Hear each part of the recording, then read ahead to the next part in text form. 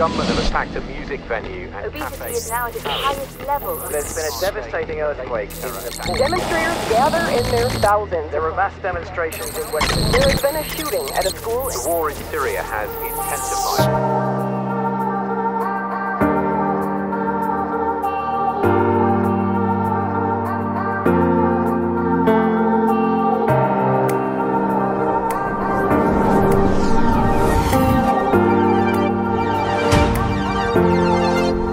First News is the widest republication for children in the UK, bucking the trend of adult newspapers.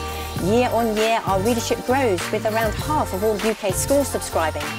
Young people want to be entertained and informed, but they also want a voice. We've launched the world's first online news channel for young people, giving them a voice. First News Live is for kids, about kids and by kids. A safe online environment where they can upload their own stories, review anything or report on burning issues, but also have fun.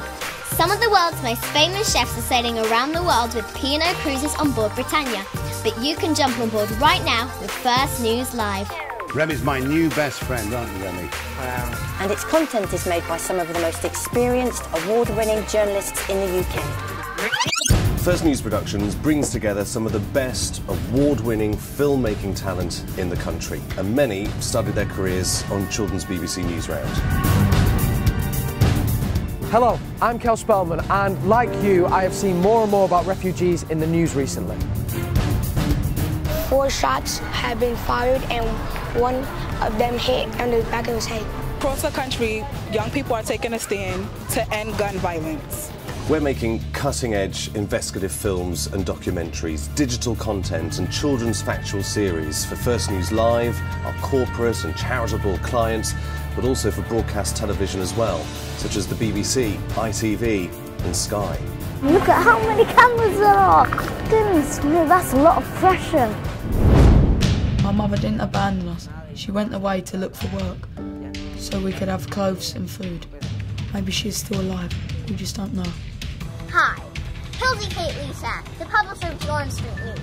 I got a tip from a good source, and they told me that there's a murder on 9th Street, so I went and I checked it out.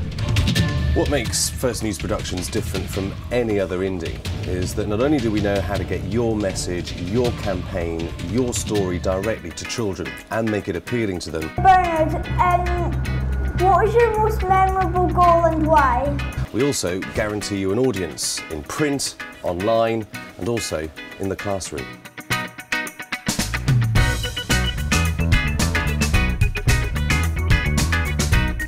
We have a close relationship with our teachers, parents and children who all tell us how much they love First News. It became obvious to us that our content was a valuable educational resource, so we developed the iHub. The iHub is an interactive classroom tool using only First News content. It's really taken off and we're already winning awards. Children are 27% of the world's population, but 100% of the future.